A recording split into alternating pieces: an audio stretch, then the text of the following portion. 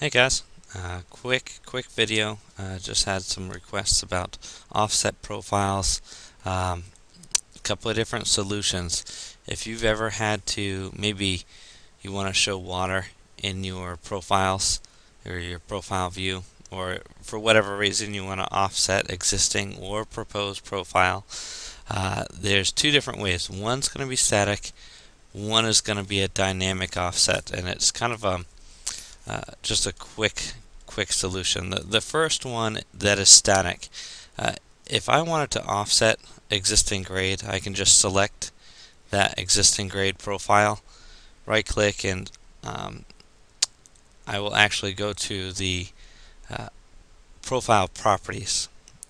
Under profile data, you have to make it static in order to modify it in any way. So I'm going to make it static. Next, I'm going to go to my geometry editor. You see there's the option here to copy the profile. So I'm going to copy that profile and create a new profile, and notice the PVI range is going to be for the entire thing. So I'll say OK. Now that that's done, now I can go in. You'll notice it created an entirely new profile. Okay, so if I go to my geometry editor, for that new profile, I can raise or lower the PVIs. So let's say that this is -5 feet, okay, for water. You'll notice that it moved that entire thing down. So it's a couple of different things that we need to do. We want to make this existing grade back to dynamic, so if the alignment moves, that will also update. So we're going to pick our profile view and take a look at the profile view properties. Okay, actually the profile properties. So we take a look there. We're going to make our existing grade dynamic. Now that is updated. We might as well also make that water a a style that shows water instead of existing. I have a style for water, so it turns that into a blue line. So that is way number one. So you basically, all you need to do is make the existing grade a static profile in your geometry, your profile properties. Then you go to geometry editor, copy it.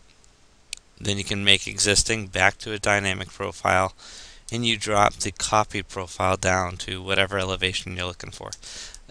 However, this is still an issue that if I were to change this alignment in any way, maybe add some changes there, right?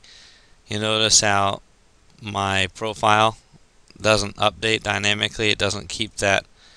Whoops, just deleted both the alignment and the profile. That's okay.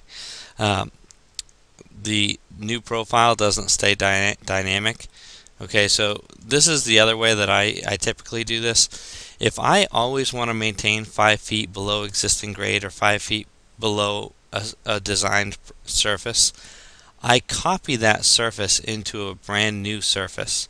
You'll notice over here, if I create a brand new surface, I'm going to call this water, just for the sake of it. And we're going to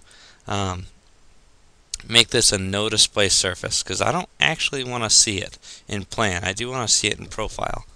Okay, so my water surface, if I were to paste existing, okay, so I paste in existing grade.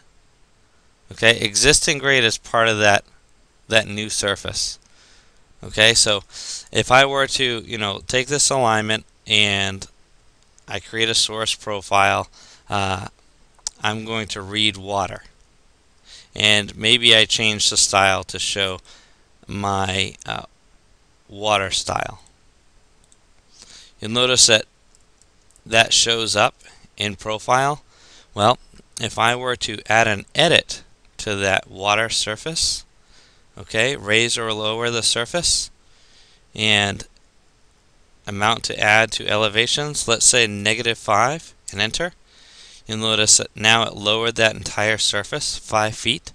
Now that is going to be dynamic. So if I move this in any way, it's going to update always.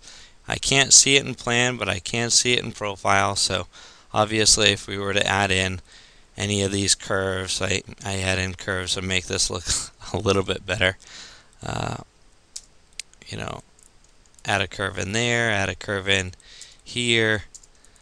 You're going to end up with a much better looking alignment, but it takes care of our offset profile issue. Now, one last piece. If you're ever curious about how, if I don't want to show that profile, you know, maybe from this station to this station, if I were to make a quick little boundary, right, and I go in here, boundaries, this is on my water surface, and I create a hide boundary, right there, it doesn't show. And that's dynamic, so if this moves, this boundary moves down here, and we make our surface rebuild automatic, it's going to update. And that's just kind of a quick random solution to maintaining an offset profile that stays dynamic.